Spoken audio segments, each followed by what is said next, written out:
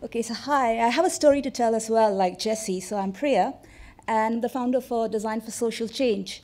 And I'm a cyclist in London. I've cycled in several places, and the story of Changeify basically started when I had a really bad cycle accident outside my house in Camberwell, and I tried to fix the streets. I actually used Fix My Street. I also followed up with a Southwark Council website. But what really annoyed me was there was no two-way feedback between the council, the system, on where exactly the roadworks are and what exactly is happening to other people's similar kind of reports. So there seemed to be like a gap in the city's infrastructure where any cyclist like myself or yourself who can potentially see what's actually going to be a trending issue or going to be a potential hazard cannot actually actively feed into a system in order to self-improve that. So that's why we started Changeify. And currently, I'm also a big fan of Fraggle Rock as a child, and I used to love the Doozers, and always wondered who actually runs the cities. It's not just, the councils, and it's just not community groups. And I was glad to see Gavin's slide earlier, which mentioned SAP. I was just telling Usman next to myself that, SAP has got a huge contract in lots of government contracts. Similarly, the cities are run by the Capitas, by the Circos. And what becomes very interesting as a developer is how do you interface with those people who are actually managing these city services.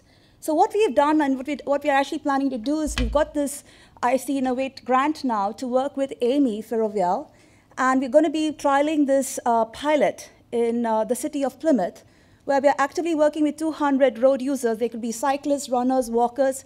And another thing, moving back to Yodit's point as well about trying to recruit people using Twitter, we notice that many people might not be using social media, but they are actively using the city. There's older generation, there are other kinds of people. So how do you actually get real citizen participation?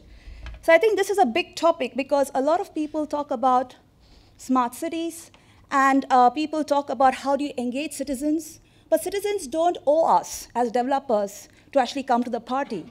We're all very busy people. Why should I go and engage and actively give my data in order to do something? It has to be fun. It has to be social. It has to be something where people bother up to actually turn up and do something as a group. Because if you think about it, you'd rather go down to the pub with your mates and have a pint and whinge about the roads than go around with a phone in the dark when it's rainy and start taking photos of potholes. That's not a good time out.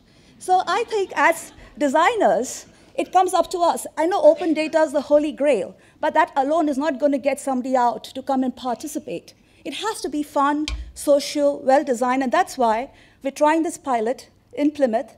And if you have friends who are in Plymouth, I'd love to ask them to join us. We'll be starting in the second or third week of November. And there's also a great event happening by the Plymouth Council and the open data groups out there this weekend. So give me a shout if you'd be interested to join. Thank you.